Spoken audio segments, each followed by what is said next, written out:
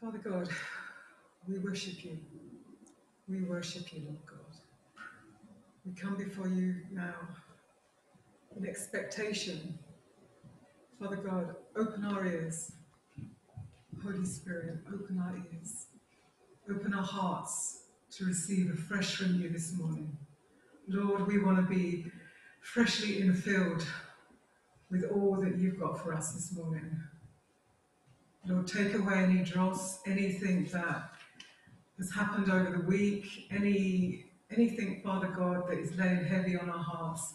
Father God, we just lay them at your feet right now. Father God, we need that fresh manna from you. We need to just be so open to receiving afresh from you. Father God, for your word is life to us, and we so need it right now. Thank you, Father God, for all that you've got for us. Thank you in your mighty name. Amen.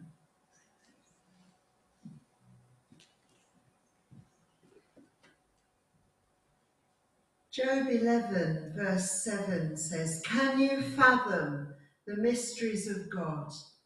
Can you probe the limits of the Almighty? They are higher than the heavens above. What can you do? They are deeper than the depths below. What can you know? The measure is longer than the earth and wider than the sea. Who can fathom the mysteries of God?" And our Bible is a mystery. It is a hidden mystery that we can only really know when God begins to reveal it to us and unpick the mystery that is contained in Scripture. It's hidden, but it's not hidden beyond finding it, because Jesus says those who seek will find. And the onus has always got to be on us to want to seek out more of God. Draw near to God, and he will draw near to you. And God is looking for people that are looking for him. That something stirs in the heart of a man that says there's got to be more to life than this. And then they begin the journey of seeking the Maker, the Creator God, who is there waiting to be found. But he wants us to begin that journey to look for him. And the more we go on with God, the more we realise that contained within his word, as Cheryl was saying yesterday, the word of God, it's not just reading it, it's knowing it in your knower. And the more you eat the word of God, the more you take on the word of God, the more you see the depths and the riches of this mystery that God has got for us. In 1 Corinthians 2, it says, "No, we declare God's wisdom, a mystery that has been hidden and that God destined for our glory before time began. None of the rulers of this age understood it, for if they had, they would not have crucified the Lord of glory. However, as it is written, what no eye has seen, what no ear has heard, and what no human mind has conceived, the things God prepared for those who love him. These are the things God revealed to us by his Spirit." So how do we know God? We only know him by what he reveals to us by his Spirit. That's why, if you try and talk to a non-believer about spiritual things, do you feel that absolute brick wall in front of you? What is clear to you, what is obvious to you, is not obvious to them. It's like they can't see what you're saying. And to us, can't you see God in creation? We looked at that over the last few weeks. Can't you see God in everything around us? But you see, these things are only discerned spiritually. And if the human spirit is closed to the things of God, then you will get that complete blank look. And it's only as God begins to work in their heart that a little chink of light comes in, a little bit of hunger, a little bit of perhaps dissatisfaction for what is happening in their lives, that they begin to think, well, maybe, just maybe, there is a God out there. Maybe there is something in the spirit realm that I am not understanding. Maybe there is one that's bigger than me, bigger than the circumstances that I'm in. And the minute that happens, that little bit of chink opens, God comes in. And that is exactly my story. I think I always believed there was God, but I did not know him. And then a day came when I began to, I couldn't stop thinking about him. And it wouldn't go away because somehow I had opened that little bit, that little window into my heart. And the Holy Spirit was coming and beginning to reveal himself to me. So much so that I felt really quite weird, dissatisfied, hungry for what I didn't know, but knew there was something to do with this God that I wanted to know more about. And it probably is the same for each and every one of us. Your story will be different because God always uses who you are. He will speak to you in a very different way than he speaks to me. But God begins by just making you feel, I call it holy dissatisfaction. And sometimes when we see that holy dissatisfaction in people, we start thinking, and sometimes they can be quite aggressive in that holy dissatisfaction. But sometimes that's actually God working and confronting them, waiting for that chink to open up a bit more, waiting for that hunger to get a bit more, because God is a mystery to us because he's so much bigger, because his ways are not our ways, his thoughts are not our thoughts. He is a mystery. And we will be discovering that entire mystery forever, all throughout eternity. And we'll never get to the stage where we think, oh yeah, we know him, because then there'll be another facet, another angle of him, and it will go on and on and on, because he is an endless God, and he's got so much to show us, so much to reveal to us. You know, people think and laugh and joke about heaven and floating around on a cloud, and we'd be bored out of our brains because there won't be all the battles that we have here on the face of the earth. But there will be so much to explore, such incredible beauty that we haven't even begun to understand or see. I don't think we will be bored for a moment. I think it is going to be hugely exciting. But within the whole of Scripture, that's why here at Call to Prayer we absolutely love the entire Bible, because it's only as you put these pieces together that you begin to see the full picture, that you begin to see that woven in the whole of the Bible. You know, too many Christians just gravitate to the New Testament. And the New Testament is wonderful. It obviously gives us such deep and wonderful revelation of Jesus and his life and everything that, of course, it is. It's huge and important. But there, all the way through the Old Testament as well, is the mystery that's hidden. And it's revealed in the New. And that is what is so exciting, because once we have the Holy Spirit to reveal the Scriptures to us, when we go back to the Old, we begin to see, oh my goodness, Jesus was there on every single page, and it's all about him. And that's why when Jesus said to the guys on the road to Emmaus, he began to reveal and open the Scriptures to them, because they were all about him, all pointing to our Saviour. And I love mysteries. I don't know about you, but I love mysteries, and it's probably a bit of a secret passion of mine. You know, give me some of these detective programs, good old Poirot and various others, you know, that sometimes are a little bit dodgy, but you know, it's the mystery, the whodunit.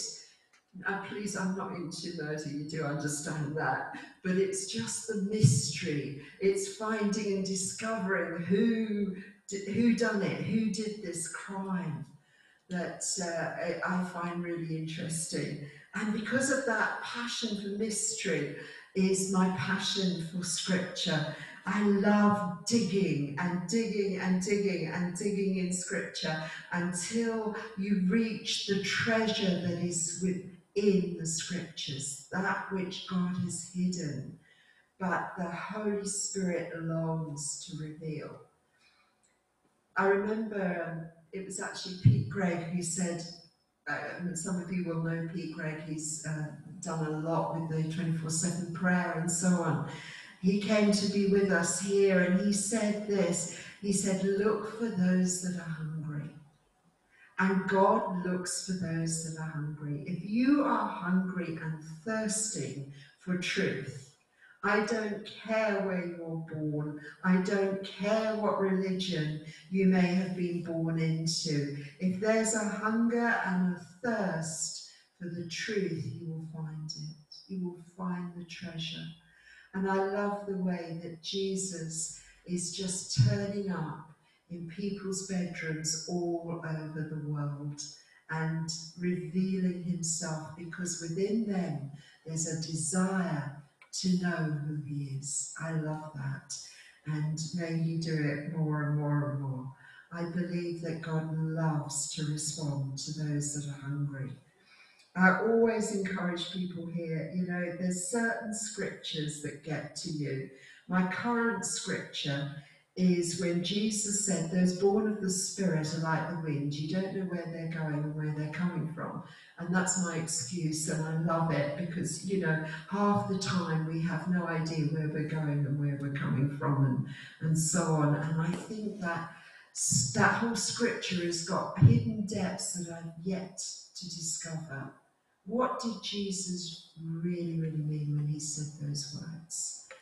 And I do this at times. There's a scripture that just gets to me, and sometimes it'll be years later that all of a sudden he will give me another revelation in it.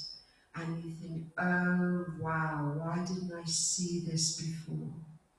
Because the secret things belong to the Lord, as Cheryl said yesterday. That scripture from Deuteronomy 29:29. The secret things belong to the Lord, but those things revealed belong to us. And he reveals them by his Spirit. So, you know, because the Word of God is not something that was written on earth. The Word of God was divinely inspired and came down from heaven. And therefore, it's not like your average novel. It's not like your Agatha Christie book. It is not. That because it came from a spiritual realm, these things can only possibly be spiritually discerned. And unless the Spirit is opening up to the things of God, there will be that wall.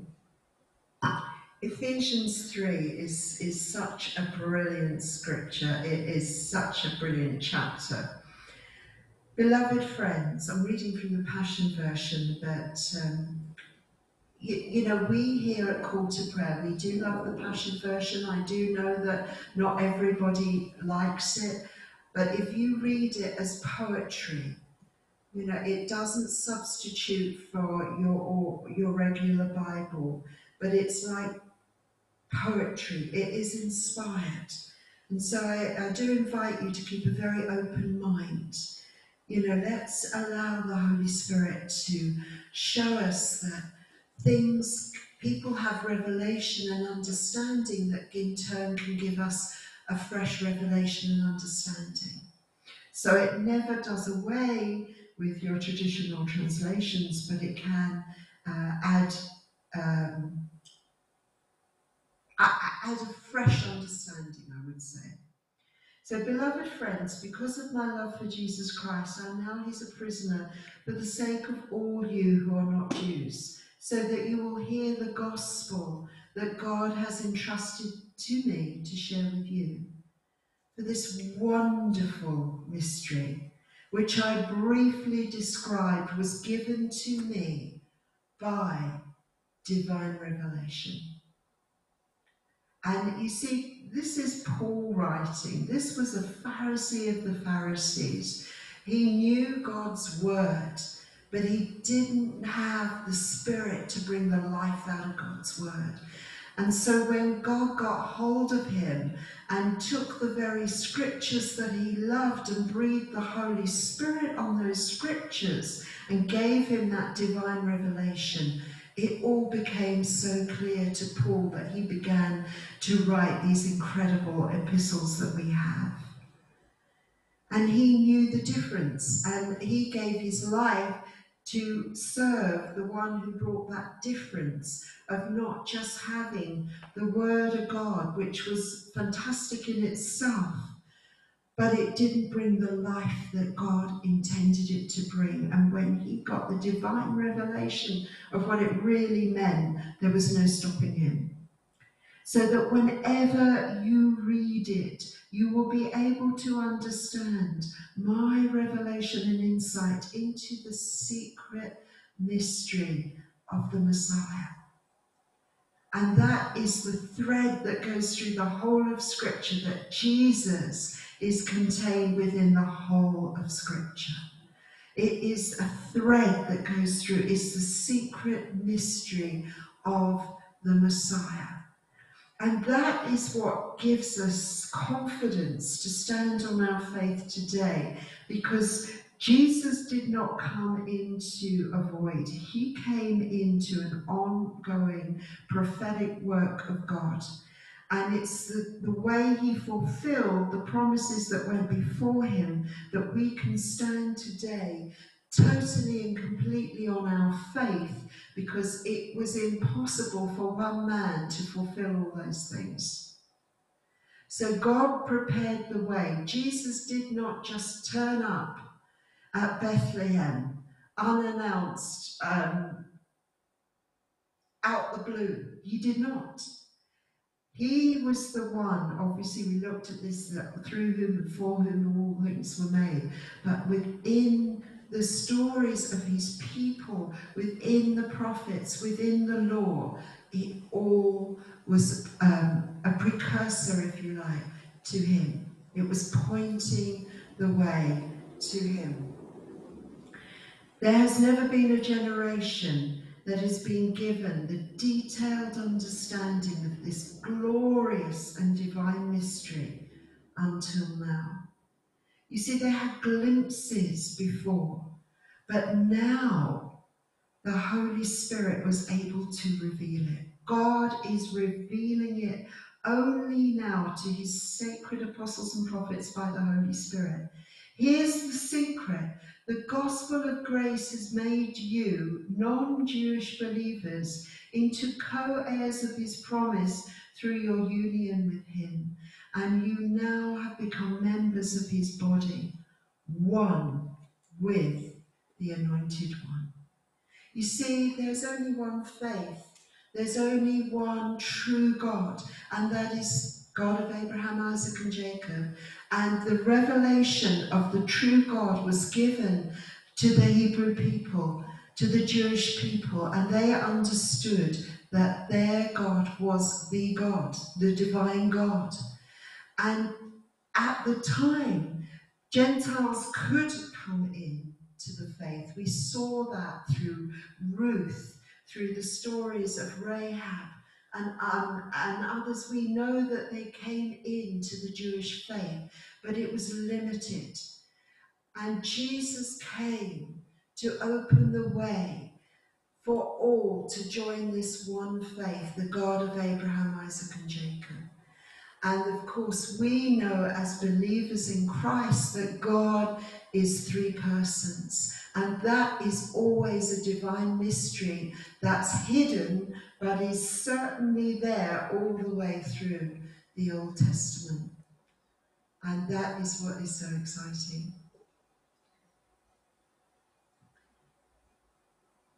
And now you see we can become one with the Anointed One. So as it comes into the fullness of the gospel, the good news that Jesus came to give, the good news wasn't just there is this wonderful God, this only creator God. That was a huge message. But God is now saying, and now because of what Jesus has done, you can become one with him. And something else opens up that is incredible for us. I have been made a messenger of this wonderful news. This is wonderful, glorious news, the good news of the gospel. The gospel means good news.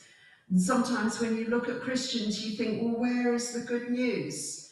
Now, we've got the joke of we look sometimes more like we've been sucking lemons than full of good news. But we want to be people that actually are bursting with this good news, this glorious, glorious gospel, that it's now Christ in you, the hope of glory. You are one with our Maker. You are one with the Lord God, God in you.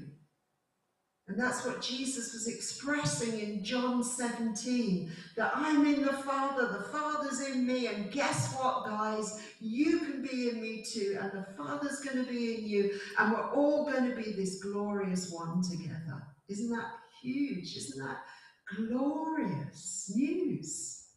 It is amazing. It is amazing.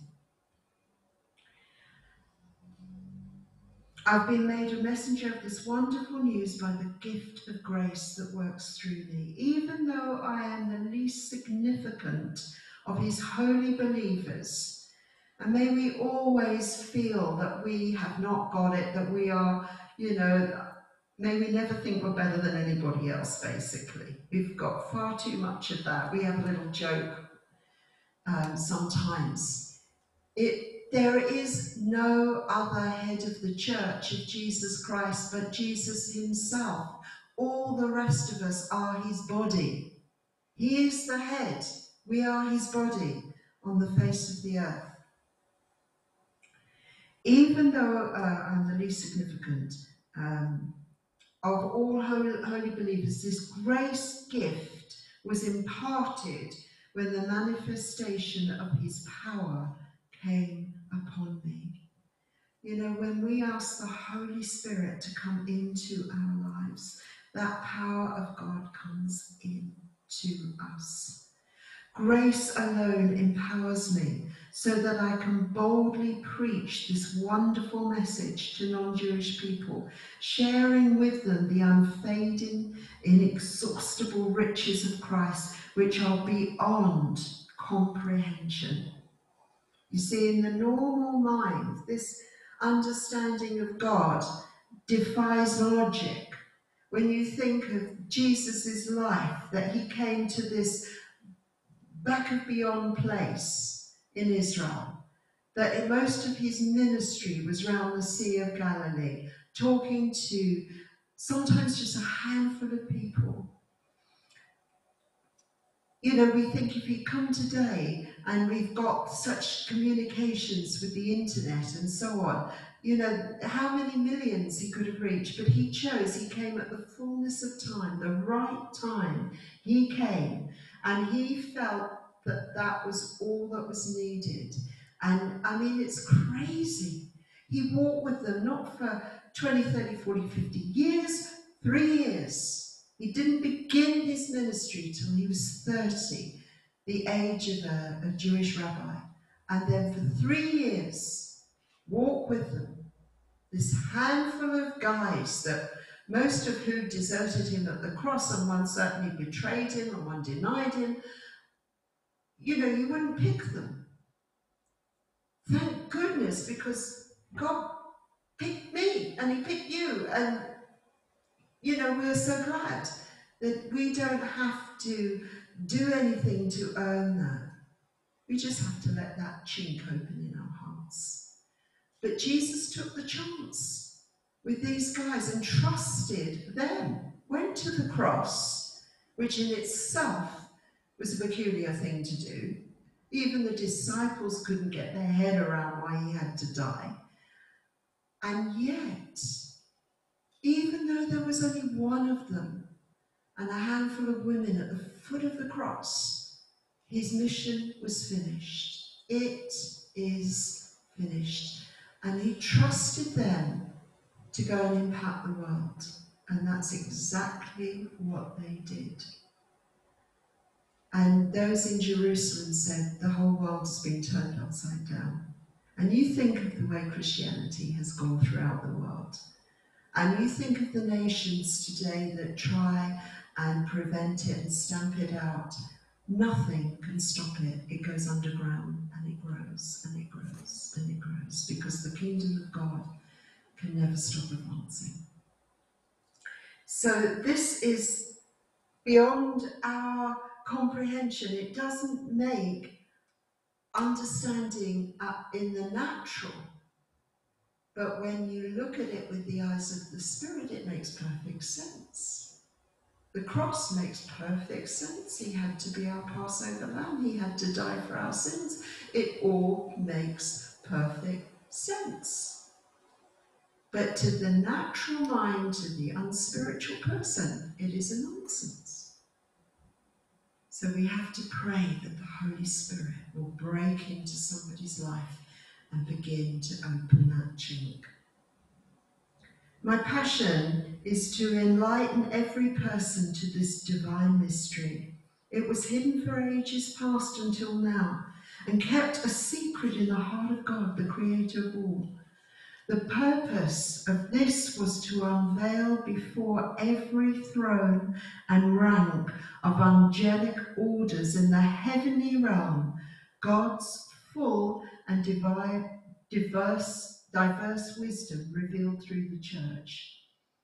This perfectly wise plan was destined from eternal ages, and that's what I was looking at the first few weeks, that God planned it all, finished it before it even began, and fulfilled completely in our Lord Jesus Christ, so that now we have boldness through him and free access as kings before the Father, because of his complete confidence in Christ's faithfulness. And in the NIV, I just want to read verse 10 of that chapter.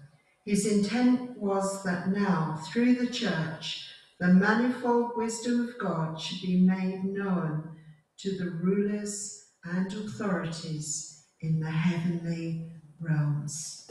So, not just on the face of the earth, but to those in the heavenly realms, we are to make known the manifold wisdom of God. And that is by, and only by, the revelation of the Holy Spirit. And it is through the Spirit of God that we then can know him. And you know, that is the core of our faith. That is exactly what Jesus came to do.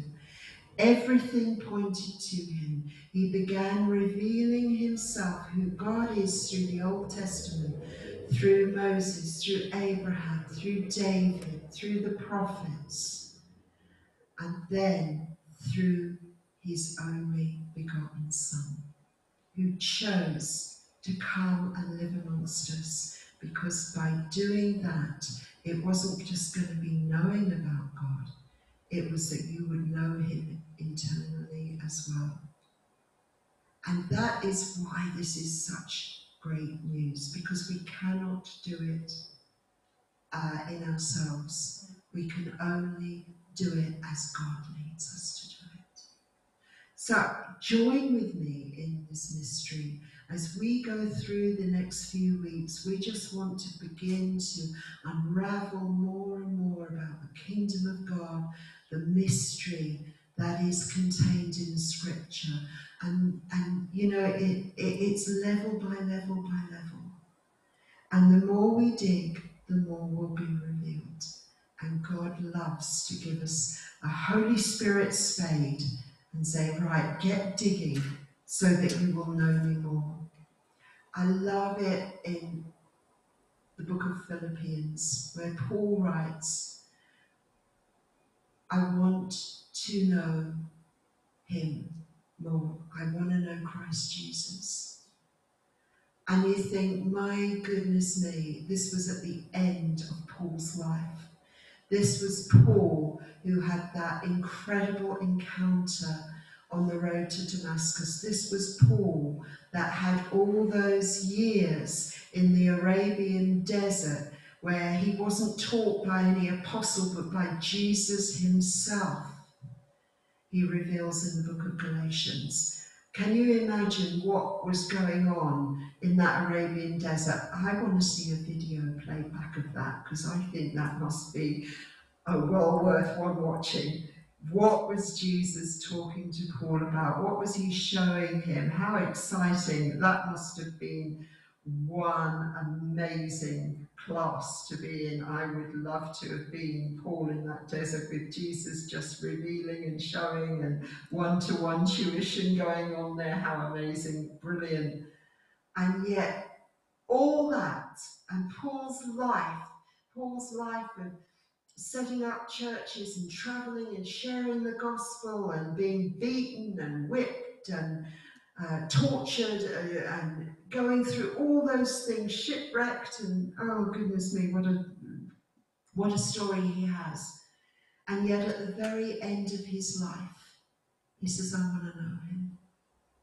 Because I think Paul understood that this mystery of our God is so eternal, its depths beyond anything anyone can ever fathom.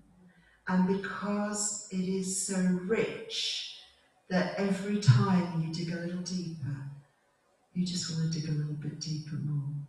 And just in the time that I've been a Christian, which is now 30 years, I think, if not more, I found the more I know him, the more I don't know him.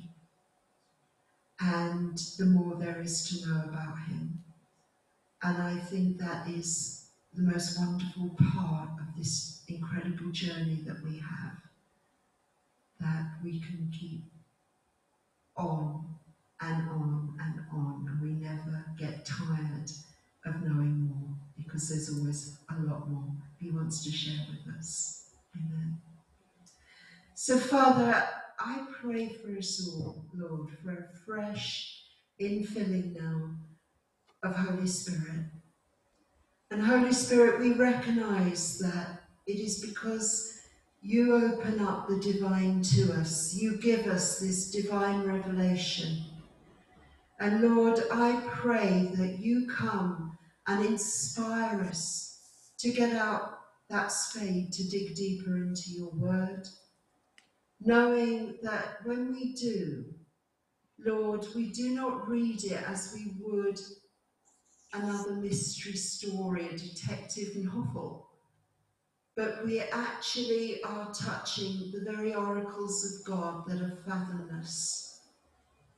And Lord, I pray for a fresh anointing right now from you, a fresh desire to go deeper into your word, Lord. Help us to hold those scriptures that speak to us and to meditate on them and let them permeate through us so that we can actually live them. Because your word is life. And Lord, there is such incredible life through the word of God. It is the word of life.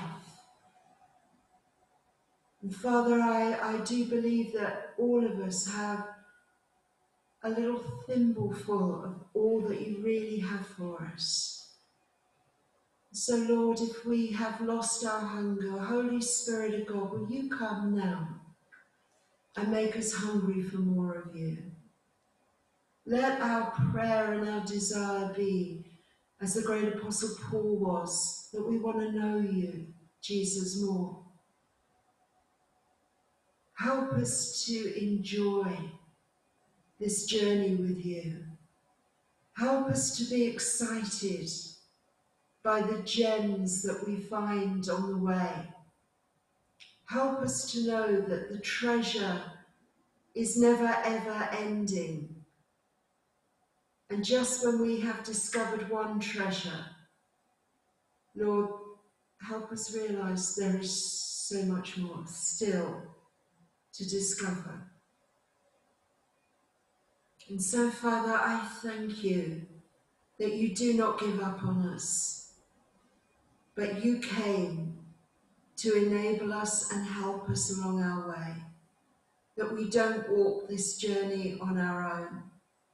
And Holy Spirit, you are there, the Spirit of truth, to reveal all truth to us. And we know that your word is truth.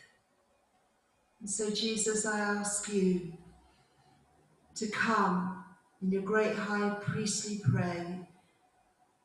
Your word is truth. Sanctify them by the truth. Your word is truth. Come and sanctify us by your word as we take hold of the truth, not just in our head, but in the depth of our innermost being. That, Lord, it just oozes out of us because it's gone to that deepest part of us. And Father, we ask this in your very precious name of your beloved Son, our Messiah, who came to make God known to all who genuinely seek after him. And for that, Lord, we forever give you praise and thanks. In Jesus' name, amen. Amen.